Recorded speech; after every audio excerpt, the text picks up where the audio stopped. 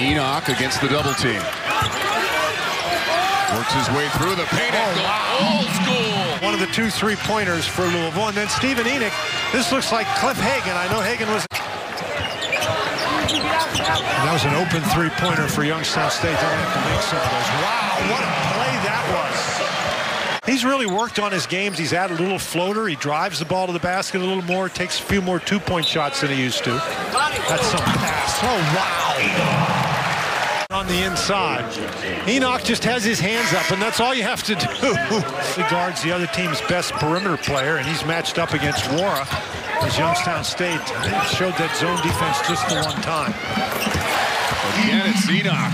But they have no answer for Enoch. Akuche wasn't even looking at the ball, and he paid the price for it. Here, Akuche, he's just overmatched. Thomas has been very active since coming off the bench, and that's one thing that we talked about with him. He is very, very aggressive inside on offense. On defense, he's just a little overmatched.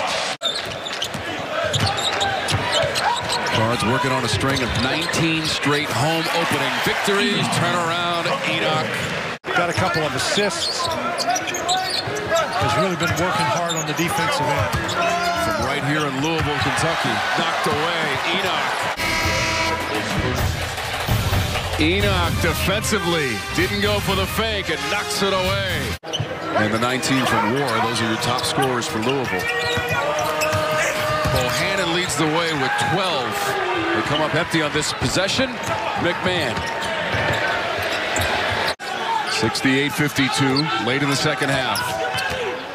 Cardinals trying to improve to 2-0 on this young season. Turnaround from Enoch. Got a nice bounce off the glass and in.